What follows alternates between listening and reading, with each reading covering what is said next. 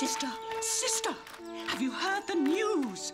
Mr. Bingley is coming back to Netherfield and the whole town is talking of it.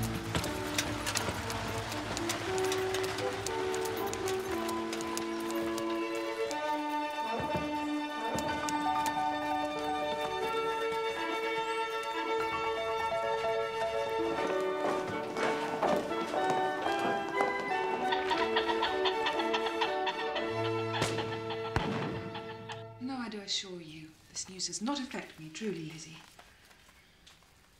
I'm glad of one thing. He does not bring any ladies.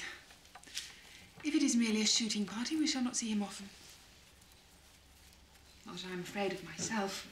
But I dread other people's remarks, Lizzie. Then I shall venture none.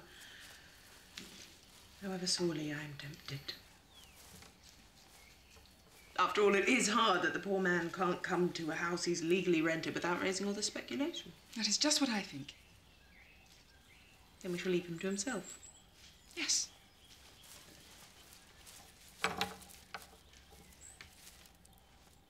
Stop it, Lizzie. 3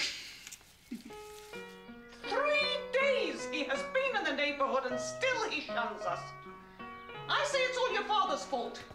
He would not do his duty and call. So you shall all die old maids.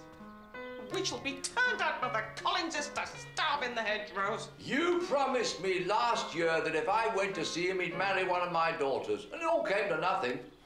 And I won't be sent on a fool's errand again.